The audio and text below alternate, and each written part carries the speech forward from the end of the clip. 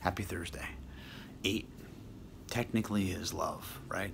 Love, which is desire, a deep feeling, a pleasing. Love is thrown around very casually in the Western society.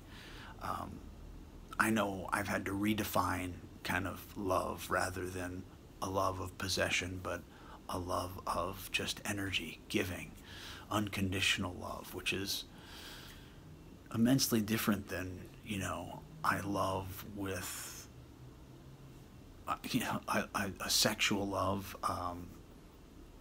So to get deeper, I think the word compassion opens up or goes to more of the core of what the principle of love in my mind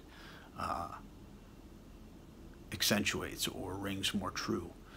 The definition of compassion is a concern for the feeling of others, a deep concern for the feeling of others, sympathy.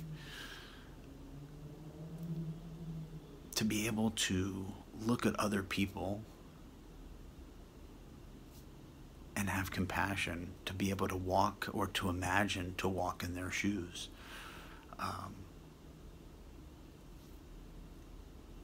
Is a great perspective.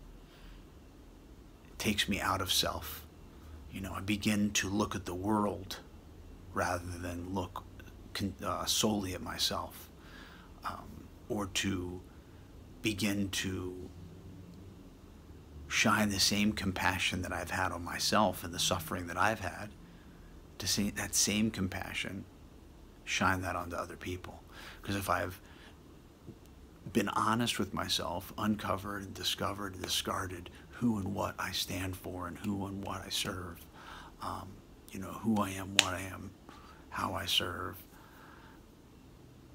and I have the hope to be able to change what maybe I've been or who I've been, because my actions make up my character. I have the faith that I can depend upon my community, the energy around me, higher power.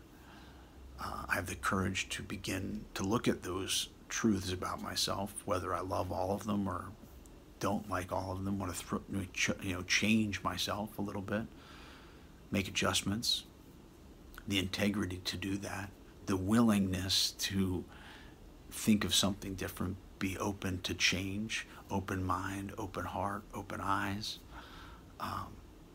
and then the humility to take that direction as well. Humility to do something different. The humility to be right-sized, to see that those that are around me deserve the same compassion I grant myself. And this brings in that idea of well, what do you truly feel about yourself? How do you truly value yourself?